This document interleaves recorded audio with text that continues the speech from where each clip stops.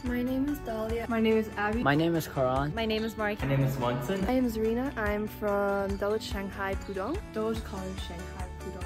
Dulwich College, Beijing. Dulwich College, Seoul. Dulwich College, Shanghai. Dulwich College, Seoul. Dulwich College, Beijing. For me, it's about like exploring myself, because like I've been doing things that I've never thought I'd be doing, and meeting people that I never thought I'd meet. So I think it's about trying something new.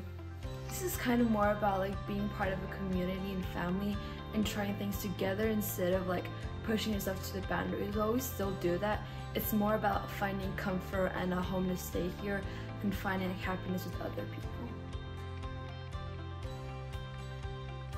When I arrived to Switzerland and I arrived on this ground, I was so impressed, and everybody was entranced by the view that's there, and I was just very grateful to be here. And I think now I am super grateful to say that this is a normal part of my daily life. English, Chinese, math, well-being, and science. And my favorite one here is well-being with Miss Buckton, as I feel like I learned quite a lot in that class, as we talk about our own self and how to take control of our life and how to mature as a person in taking control of sleep schedules and how to be prepared for like exams or tests.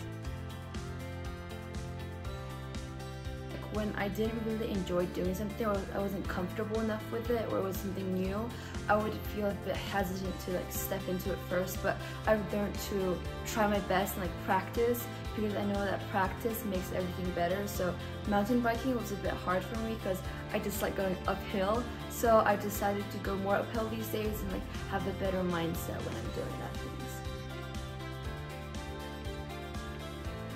My independence improved a lot since I have to do everything by myself. I've done like all the bed sheets and stuff by myself.